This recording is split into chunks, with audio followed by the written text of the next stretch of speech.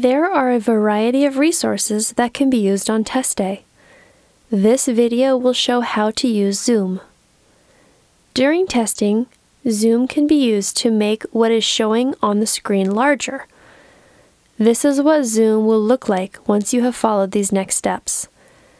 To use Zoom to make the screen larger, select the Zoom In button using your mouse or trackpad.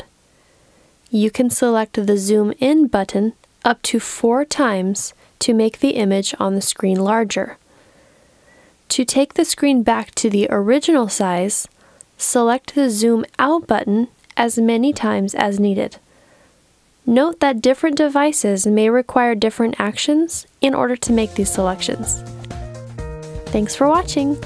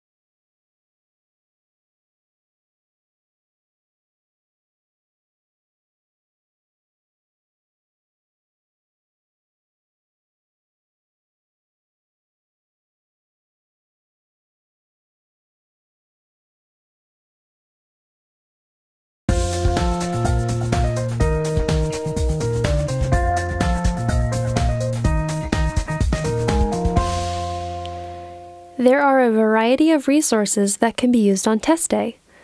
This video will show how to use the English glossary.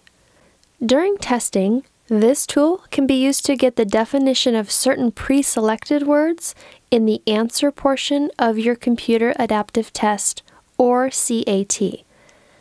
The glossary will look like this once you have followed these next steps. You will notice that some words have a faint border around them.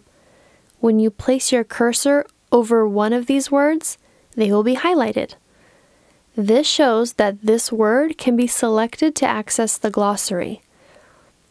Once you select the word using your mouse or trackpad, the glossary box will appear with the definition of the word you selected.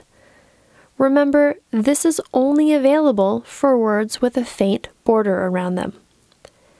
If you don't like where the glossary box is, you can use your device to drag it to a different part of the screen.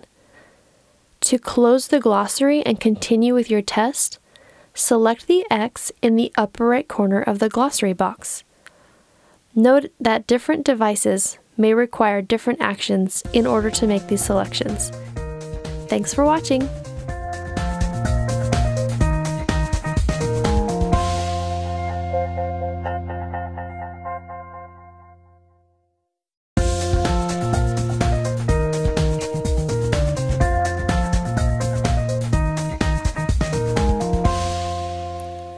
There are a variety of resources that can be used on test day. This video will show how to use masking. This designated support is something that may be assigned by a teacher depending on a student's need. During testing, masking can be used to block out any part of the text you do not wish to see by allowing you to select and black out that portion. This is what masking will look like once you have followed these next steps. To use masking, select the Masking button in the upper right corner of the screen using your mouse or trackpad. You will notice that once you have selected the Masking button, it will change colors, indicating you are now able to use it. To mask a part of the text in the Reading pane, select and drag until you have a box that contains what you would like to mask. Release your device, and the selection will turn dark, masking the section you have selected. Masking can be used in more than one section at a time. If you would like to remove any of the masked sections, select the X in the upper right corner of the masked section. Once you are ready to close masking, select the Masking button again. It will change to its original color, indicating that masking is no longer turned on. Note that different devices may require different actions in order to make these selections. Thanks for watching!